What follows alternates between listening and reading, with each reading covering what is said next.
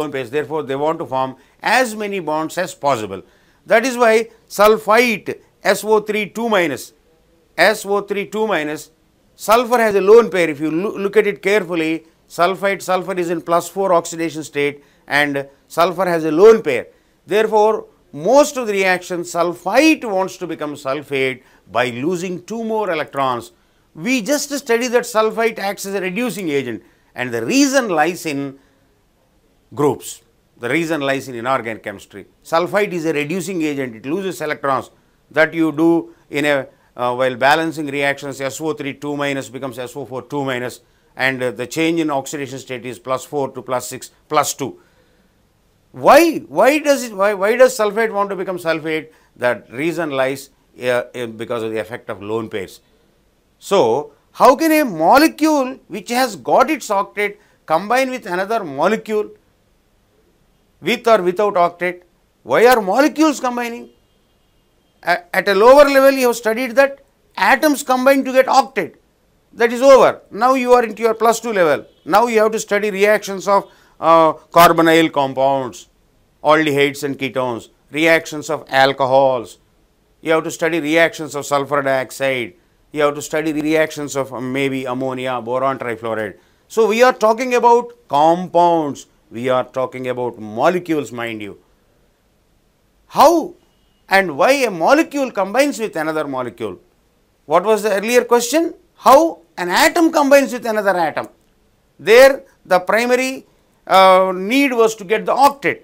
Now we have come to the secondary stage where a molecule combines with another molecule, perhaps to get a better shape, better geometry. Sulfides which are pyramidal, they want to become sulfates, where they can enlarge their arena from pyramidal to tetrahedral.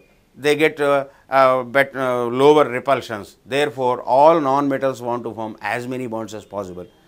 You will be surprised, even PCl5 with 10 electrons in its outermost shell, phosphorus has 5, when it combines with 5 chlorines, it has 10 electrons. Even PCl5 reacts with another Cl minus forming PCl6 minus.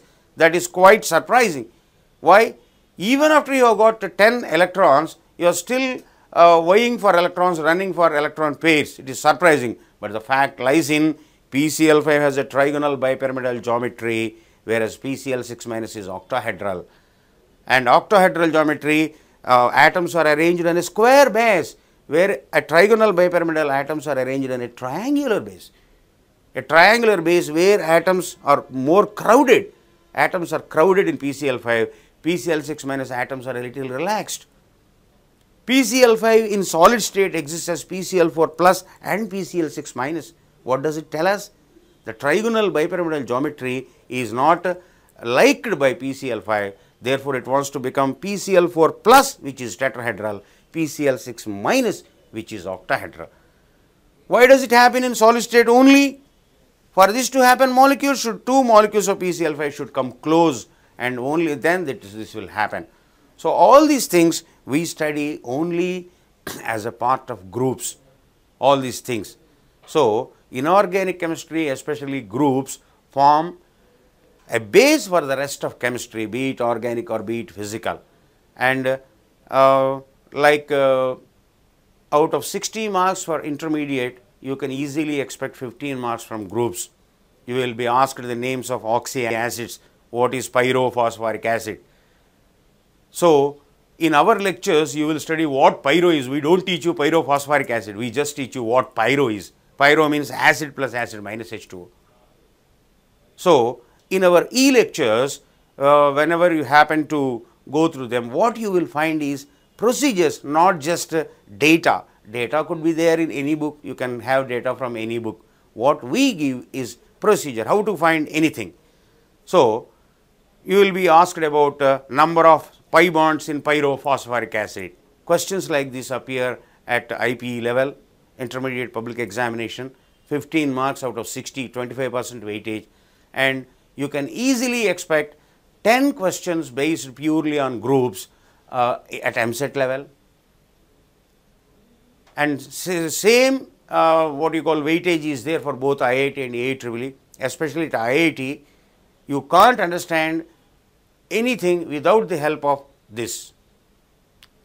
Between ammonia and water, you might have learned that ammonia is a stronger base. Why is ammonia a stronger base?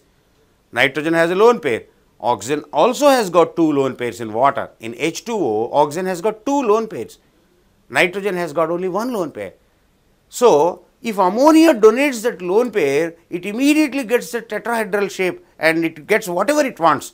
But with water which has 2 lone pairs, even after donating 1 lone pair, there is still 1 more lone pair. So, oxygen atom is not eager to donate that lone pair. So, whereas nitrogen is more eager to donate and more eager to get tetrahedral, oxygen doesn't donate that with the same kind of enthusiasm as nitrogen does, because even after donating 1 lone pair, there still is another lone pair. Therefore, what you study at IIT level, especially where reasoning has a greater significance, everything should be explained only with reason. The basis, the reason, the modus operandi is decided only in inorganic chemistry, especially groups.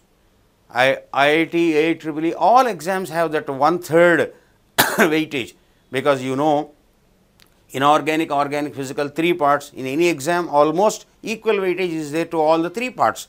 Therefore, it is almost 30% in any exam, the significance, the role of groups, of course, along with topics like metallurgy and coordination complexes. But whatever happens in other topics, only groups you will study the basis.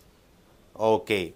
So, what I recommend, whenever it is possible or whenever you have a chance to go across KABTV, you do watch groups and you learn groups, I can say with 10 times more, attaching 10 times more significance than to any other topic, and it won't take very long. You can, in double quick time, you can learn the basics. There aren't many basics in chemistry, hardly you will find 50-60 principles. Just learning 50-60 principles, you can look at the whole picture of chemistry, and that is possible only through groups.